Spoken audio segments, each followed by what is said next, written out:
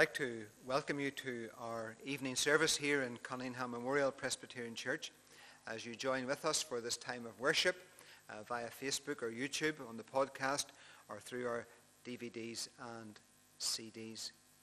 As we have announced before, as a congregation, we will endeavour for the duration of the current crisis to continue to provide these means of communication whereby you will be able to join with us for a time of worship on the Lord's Day at 11:30 a.m. and 6 p.m. Again, it is our intention to provide a short devotional midweek message, usually on a Wednesday evening at 8 o'clock, and details will be posted on the congregation's Facebook page. Today, as I announced this morning, is my final Sunday with you as the minister of Cunningham Memorial Presbyterian Church because retirement has come. And again, I want to say a little bit more about that in the sermon this evening. Reverend David McGahey will be continuing as the congregation's associate minister. And during the present crisis, if anyone in the congregation needs any pastoral care, David may be contacted at 028-2565-1096. You may also, if the need arises, contact your district elder or our clerk of session, Mr. Leonard Wiseman, at 028-2588-1211. The Reverend Albert Baxter, minister of First Portglenone Presbyterian Church, has been appointed by the Presbytery of Ballymena as the convener of the vacancy. And he will be responsible for overseeing all matters pertaining to the vacancy and the process which in time will lead to the call of a new minister. We come now to worship God. And as we do so, we want to recall some familiar words from the book of Numbers in the Old Testament, Numbers chapter 6, verses 24 to 26. The Lord bless thee and keep thee. The Lord make his face to shine upon thee and be gracious unto thee. The Lord lift up his countenance upon thee and give thee peace. Let us worship God together. Let us pray. Our Father, once again, we thank you for this opportunity of being able to gather wherever we may be this evening, to gather for this time of worship, to center our thoughts around your word. And as we so gather, and as we watch and listen, we pray, Father, that you will bless us each one. And even though we are separated from each other and physically disconnected from each other, we thank you that in faith we are one in Christ. We are members of your family, brothers and sisters in the Lord. And we thank you for that like common faith that joins us all together. Pray that you will bless our time of worship. Bless your word to all of our hearts. Father, help us to learn lessons from it. Lessons that will encourage us and strengthen us and guide us for the days that lie before us. Forgive our sins wherein we have sinned against you, in our thoughts, in our words, and in our actions. Cleanse us from all unrighteousness and enable us more and more to walk in the paths of your Son, our Savior, the Lord Jesus Christ, in whose name we pray. Amen. We turn again now to Psalm 119, and I want to read the passage which we read this morning, the 17th stanza or section of the psalm, and we commence our reading at verse 129, reading through to verse 136. Let us hear the word of God. Thy testimonies are wonderful, therefore doth my soul keep them. The entrance of thy words giveth light, it giveth understanding unto the simple. I opened my mouth and panted, for I longed for thy commandments. Look thou upon me and be merciful unto me, as thou used to do unto those that love thy name. Order my steps in thy word, and let not any iniquity have dominion over me. Deliver me from the oppression of man, so will I keep thy precepts. Make thy face to shine upon thy servant, and teach me thy statutes. Rivers of water run down mine eyes, because they keep not thy law. Amen. And may God bless this his word to all of our hearts. We want to join together once again in prayer as we come together for our prayers of intercession. And as we do so, of course, we remember the current situation in which we find ourselves in. Let us pray together. Our Father, we do indeed remember the situation brought about by the coronavirus. We remember those who have been impacted by it and those who have suffered and lost loved ones because of it, and those who are laid aside with sickness and illness at this time. We pray for all again in our National Health Service and all involved in the medical profession in whatever way they may be involved. And we thank you for the gifts and the talents and the knowledge that you have given to them, and how all of these resources are being utilized to help to combat the virus and to bring help and healing and comfort to those who are in need. Father, we pray indeed that you will continue to bless those who are set in authority over us, those who have the responsibility to make important decisions that formulate policies with respect to the future. Pray that you will give them guidance, give them understanding, give them wisdom, and be to them all that they would need. Our Father, we pray now that you'll bless us as a congregation, not gathered together in one place, but perhaps scattered in different places around the country, and indeed in different countries around the world. But Father, we thank you that you have brought us together through the means of modern technology, and that we have this opportunity to learn from your word and to be encouraged and strengthened by it. So be with us now and continue to bless us, for we pray together in Jesus' name. Amen.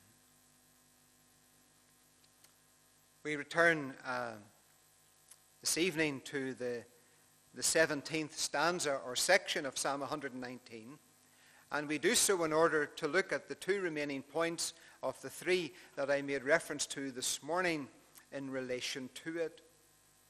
Those 3 points sought to acknowledge, recognize, and emphasize the central theme or message of this great psalm, which has to do with the wonder or the sweetness, the dependability and the durability of the Word of God.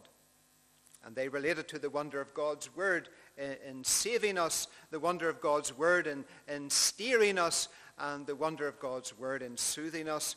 The wonder of God's Word in saving us, that is, in being able to make us wise unto the way of salvation, was the point that we looked at this morning.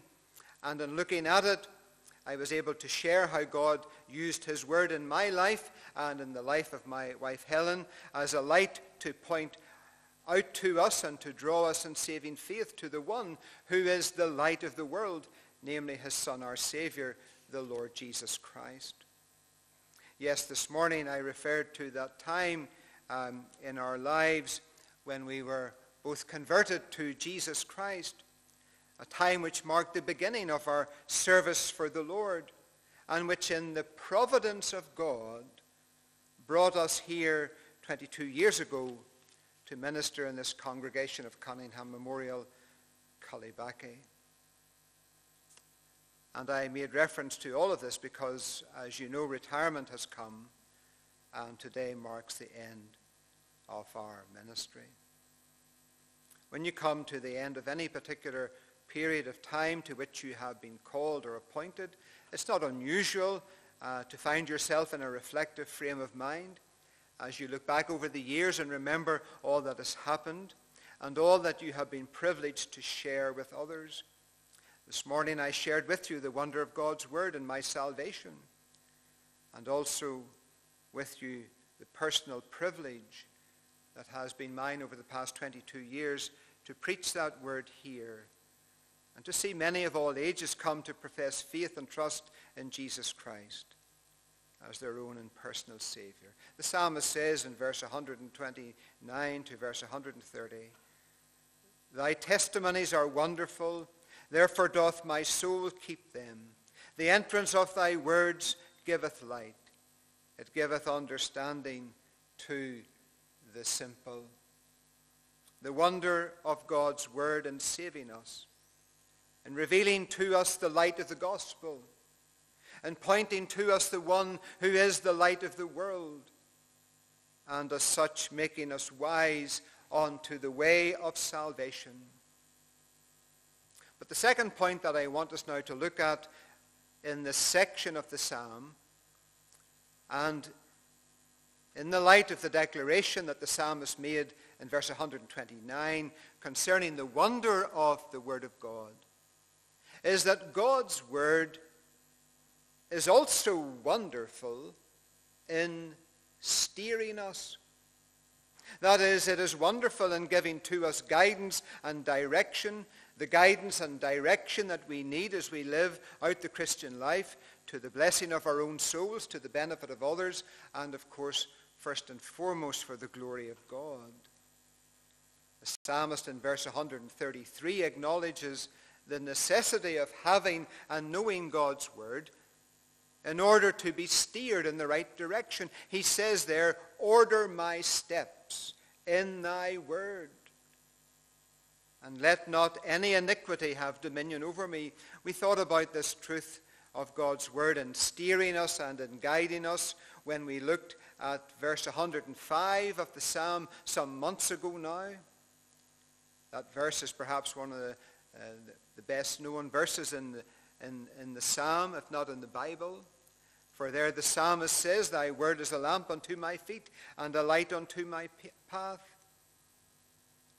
Here the word becomes the lamp and the light that the psalmist needs to keep him on the right path, to steer him away from the wrong path, and to bring him through the dark path. "Order my steps in your word," he says. And it is a great blessing to us in life that God has not left us alone to find our own way, but that he has given to us his word to be the lamp and the light that we need. Charles Haddon Spurgeon, in his commentary on the Psalms entitled "The Treasury of David," says this about the value and the worth of God's word in steering us. He says, "Thy word is a lamp unto my feet." We are walkers through the city of this world, and we are often called to go out into its darkness.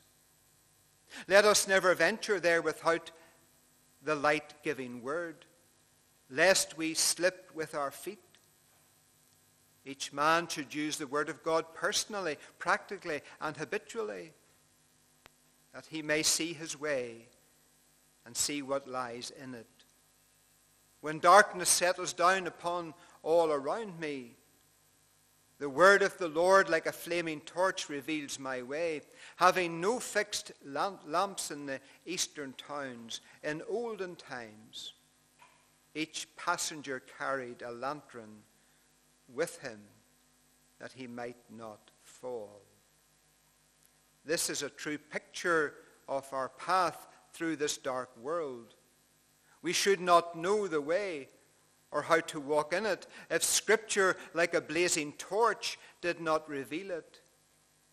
One of the most practical benefits of Holy Scripture is guidance in the acts of daily life. It is not sent to astound us with brilliance, but to guide us by its instruction. It is true, the head needs illumination, but even more the feet need direction, else head and feet may both fall into a ditch. Happy is the man who personally appropriates God's word and practically uses it as his comfort and counselor, a lamp to his own feet. And in so recognizing all of this, the psalmist says in verse 133, "Order my steps in your word, and let not any iniquity have dominion over me." Over the past 22 years, it has been my privilege here in the congregation to officiate at 132 weddings. And at the end of each marriage service, I would give to the newly married couple a copy of God's Word as a gift to mark the occasion, and with the prayerful desire that they will read it together as husband and wife, and that it will become for them a lamp unto their feet and a light for their path in this new chapter of married life together. The wonder of God's Word in saving us, the wonder of God's Word in steering us, and then thirdly, the wonder of God's Word in soothing us. To soothe means such things as to calm, to comfort, to ease, to settle, and to bless. Over the years of my ordained ministry, the reading and sharing of God's Word has been an important part of the pastoral work. It is often the case that as a minister, pastoral work has brought me into contact with people at particularly difficult times in their lives. Maybe it is at a time of sickness, a time of terminal sickness, a time of bereavement, or sometimes when death has come as the result of an accident or some other incident in tragic, sudden, and unexpected circumstances. As a minister, when you enter a home or a hospital ward on such occasions, it's not easy to know what to say, how to say it, what to do or what not to do. Any amount of practical theology lectures in college can never fully or properly prepare you for such times, and when they occur, there comes that deep and penetrating realization and reminder that only God can provide. That I can't do this in my own strength. To him I must turn and acknowledge my total dependence upon him. Many times I have driven to and walked down the corridors of our hospitals in Antrim and Belfast and in other places. And I've prayed with fervency for the Lord to help me in his name minister to those who need his help. I'm asking the Lord to shine his face upon me so that in his service and in his name I will be able to bring soothing to those who need it. The psalmist says in verse 135 here, "Make your face to shine upon your servant." The psalmist in his ministry needed to know the presence of the Lord because he couldn't do what he knew needed to be done on his own strength. And that was why he valued, and that was why he cherished the precious Word of God. When the room or the ward is entered, and when from a human perspective it's hard to know what to say, the best thing to do is to open up the Word and let the Lord himself speak. In the Bible there is a vast reservoir of soothing and comforting verses. Verses that have brought consolation to many an anxious soul. Verses that have enlightened many a sick room. And verses that have cheered many a dying heart. I remember in my ministry here visiting a man who spent a long time in hospital before he died. And upon reading the scriptures and praying with him, his response always was, "That has been very helpful." The Word bringing soothing. The psalmist says, "Make thy face to shine upon thy servant. In these words we are led to think about the Old Testament benediction known as the Aaronic blessing found in Numbers 6. I quoted this at the beginning of the service. The Lord bless you and keep you. The Lord make his face to shine upon you and be gracious unto you. The Lord lift up his countenance upon you and give you peace. 2 years ago, when you as a congregation made a presentation of a gift to Helen and me on the occasion of our 20th anniversary of ministry here, I made the point that over those years we had seen many changes, and that in that period of time I had conducted almost 500 funerals. That figure has risen in the intervening 2-year period and represents much by way of change since we first came here. As I said this morning, I can look around the meeting house and still see the faces of many of those who have died during the ministry. I can see where they normally sat and remember the fellowship that we shared. And for some of them, I was in their bedroom or I was in their hospital ward when they breathed their last and passed into eternity. And I have to say that it was a privilege to be with them and with their loved ones at such a deeply personal family moment. And the memories of such will remain with me for the rest of my days.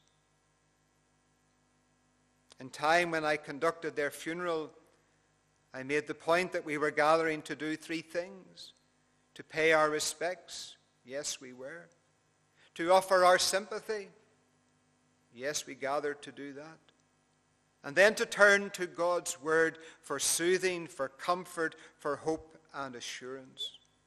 You see, it is to the word we must go. This is the recurring theme of Psalm 119. And as the psalmist asked the Lord in verse 135 to shine his face upon him, so I trust that you will know the Lord's face shining upon you, because you have put your faith and trust in him, and in him alone for your salvation, for the salvation of your soul, that in turning to Christ you have been saved. And you know that when you pass through the valley of the shadow of death, and the journey here on earth ends, that you will go to heaven to be with the Lord forevermore. When I was ordained to the ministry in January 1990, I affirmed the following: so far as you know your own heart are the call of God, zeal for his glory, love for the Lord Jesus Christ, and a desire for the salvation of men and women through the power of the Holy Spirit, your central motives in offering yourself for the ministry. A desire for the salvation of men and women through the power of the Holy Spirit. That has been my desire in ministering where God has led, that men and women and young people will seek the Lord for salvation, and so know that when the journey of life here comes to an end, that they will be with the Lord in heaven for all eternity. That death will be the gateway to heaven. We have all been thinking a lot about death in recent times because of the coronavirus. We get daily bulletins telling us how many have died as a result of it. And death hangs over us, hangs over all of us like a cloud. When someone goes into hospital, we are concerned more than usual. And if they get home, we rejoice. Helen's brother was in hospital recently, and when he got home, his neighbors went out into their front gardens and they applauded him in what was a very emotional moment for him. Before the coronavirus, we never did things like that. But the virus has caused us to think more and more about the uncertainty of life and of the fleeting nature of all things here. In the light of such, we must be ready for eternity. And we can be ready when we repent of our sin and ask the Lord Jesus Christ in faith to be our Savior. Believe in him, receive him, and serve him. And one day in his time, live with him. Tonight we leave our ministry here in Cunningham Memorial Presbyterian Church, Cullybackey. And we do so under strange and unusual circumstances. And because of the coronavirus, we'll not be able to say our goodbyes face to face as we would have liked, but perhaps we'll have the opportunity sometime later on to do so. The psalmist asked the Lord in verse 135 to shine his face upon him as we retire from our ministry. Helen and I leave you with the benediction of Numbers 6. The Lord bless you and keep you. The Lord make his face shine upon you and be gracious unto you. The Lord lift up his countenance upon you and give you peace. May it indeed be so. God bless you all. Amen and amen. And now may the grace of our Lord Jesus Christ and the love of God our Heavenly Father and the fellowship of the Holy Spirit be with us all this night and forevermore. Amen.